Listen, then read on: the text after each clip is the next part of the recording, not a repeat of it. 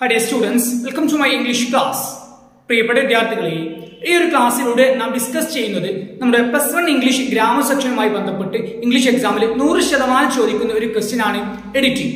ഇതുമായി ബന്ധപ്പെട്ട് കഴിഞ്ഞ വർഷത്തെ മോഡൽ എക്സാമിൽ ചോദിച്ചിട്ടുള്ള ഒരു ചോദ്യവും ആ ഒരു ചോദ്യത്തിന് എങ്ങനെ ആൻസർ ചെയ്യാം എന്നുള്ളതുമാണ് ഈ ഒരു ക്ലാസ്സിലൂടെ നാം വളരെ വിശദമായിട്ട് തന്നെ ഡിസ്കസ് ചെയ്യുന്നത്. ഓക്കെ, നമുക്ക് നമ്മുടെ ക്ലാസ്സിലേക്ക് പ്രവേശിക്കാം. ക്വസ്റ്റ്യൻ നോക്കുക. The passage given below contains a few errors. Edit the passage. താഴെ തന്നിരിക്കുന്ന ഈ ഒരു പാസേജിൽ ചില തെറ്റുകളുണ്ട്. ആ ഒരു തെറ്റുകൾ മനസ്സിലാക്കിയിട്ട് അത് എഡിറ്റ് ചെയ്യുക.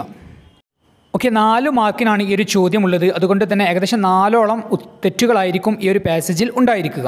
നമുക്ക് നോക്കാം ഏതൊക്കെയാണ് തെറ്റുകൾ എന്നുള്ളത്. In the end our society need to grow. First mistake is here. Society need. അതായത് ഇംഗ്ലീഷിൽ ഒരു നിയമമുണ്ട്. അതായത് സബ്ജക്റ്റ് സിംഗുലർ ആണ് എങ്കിൽ അതിൻ്റെ കൂടെയുള്ള വെർബും സിംഗുലർ ആയിരിക്കണം.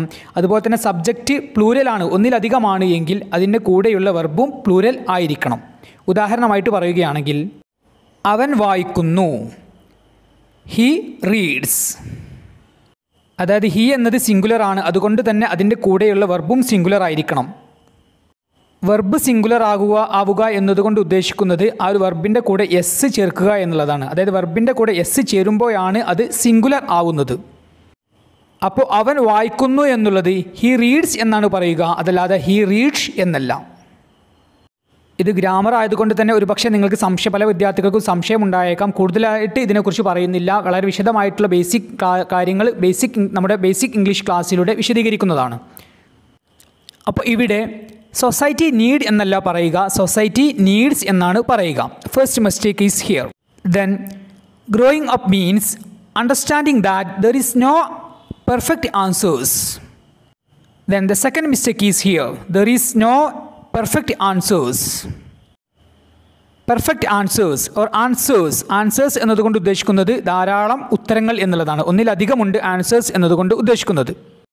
എന്നാൽ ഇവിടെ ഉപയോഗിച്ചിട്ടുള്ളത് ദർ ഈസ് എന്നുള്ളതാണ്. ദർ ഈസ് എന്നതിനെ സൂചിപ്പിക്കുന്നത് ഒന്നിനെയാണ് സൂചിപ്പിക്കുന്നത്. അപ്പോൾ there is no perfect answers എന്നല്ല പറയുക, there are no perfect answers എന്നാണ് പറയുക. ഇതിന് ഉദാഹരണമായിട്ട് പറയുകയാണെങ്കിൽ there are 50 students in the class എന്നാണ് പറയുക, അതല്ലാതെ there is 50 students in the class എന്നല്ല പറയുക. അതായത് ദർ ഈസ് എന്നത് ഒന്നിനെയാണ് സൂചിപ്പിക്കുന്നത്, ദർ ആർ എന്നാൽ ഒന്നിലധികം. ഓക്കെ, അപ്പോൾ നമുക്ക് ഇവിടെ എങ്ങനെയാണ് എഴുതേണ്ടത്? There are no perfect answers. Then we haven't created A perfect society of earth. Okay, third mistake is here. Of earth എന്നല്ല പറയുക, ഓൺ എർത്ത്. ഇവിടെ മിസ്റ്റേക്കായിട്ട് വന്നിട്ടുള്ളത് പ്രപ്പോസിഷനാണ്. അതായത് ഓഫിന് പകരം ഓൺ എന്നാണ് പറയുക. അപ്പോൾ ഓൺ എർത്ത് ഭൂമിയിൽ, അതല്ലാതെ ഓഫ് എർത്ത് എന്ന് പറയാറില്ല. ഓക്കെ, അപ്പോൾ on earth. Then and won't has one in cyberspace either. Then the fourth mistake is here. Won't has എന്നല്ല പറയുക, won't have എന്നാണ് പറയുക.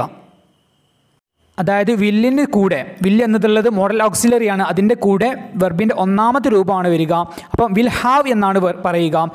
ഓക്കെ, ഇവിടെ വോണ്ട് എന്നത് വിൽ നോട്ട് എന്നതിൻ്റെ ചെറിയ രൂപമാണ്. അപ്പോൾ വിൽ നോട്ട് എന്ന് പറയുമ്പോൾ അതിൻ്റെ കൂടെ ഹാവ് ആണ് വരിക. ഓക്കെ, അപ്പോൾ ഹാസിന് പകരം ഇവിടെ വരുന്നത് ഹാവ് ആയിരിക്കും. അപ്പോൾ won't have one in cyber space ether. Okay, ഇങ്ങനെ 4 മിസ്റ്റേക്കുകളാണ് ഇവിടെ വന്നിട്ടുള്ളത്. അപ്പോൾ ഗ്രാമറുമായി ബന്ധപ്പെട്ട കാര്യമായതുകൊണ്ട് തന്നെ പല വിദ്യാർത്ഥികൾക്കും ഒരു പക്ഷേ സംശയമുണ്ടായേക്കാം. കൂടുതൽ പറയാനുള്ള സമയവുമില്ല ഈ ഒരു ക്ലാസ്സിലൂടെ. അതുകൊണ്ട് തന്നെ ഇതുമായി ബന്ധപ്പെട്ട കാര്യങ്ങളും അതുപോലെ തന്നെ ബേസിക്കലി നാം ഇംഗ്ലീഷിൽ അറിഞ്ഞിരിക്കേണ്ട കാര്യങ്ങളും പിന്നീടുള്ള നമ്മുടെ ബേസിക് ഇംഗ്ലീഷ് ക്ലാസ്സിലൂടെ വളരെ വിശദമായിട്ട് തന്നെ വിശദീകരിക്കുന്നതായിരിക്കും.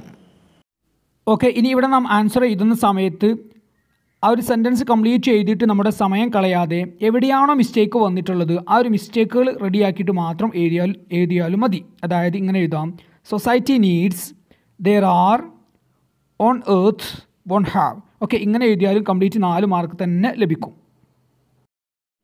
ഇനി അതല്ല, നിങ്ങൾ ഈ ഒരു സെൻറ്റൻസ് കംപ്ലീറ്റ് ആയിട്ട്, ഈ ഒരു പാരഗ്രാഫ് കംപ്ലീറ്റ് ആയിട്ട് എഴുതുന്നുണ്ട് എങ്കിൽ നിർബന്ധമായിട്ടും എവിടെയാണോ മിസ്റ്റേക്ക് വന്നിട്ടുള്ളത്, എവിടെയാണോ നാം മാറ്റം വരുത്തിയിട്ടുള്ളത് അത് നിർബന്ധമായിട്ടും നാം അണ്ടർലൈൻ ചെയ്തിട്ടുണ്ടായിരിക്കണം.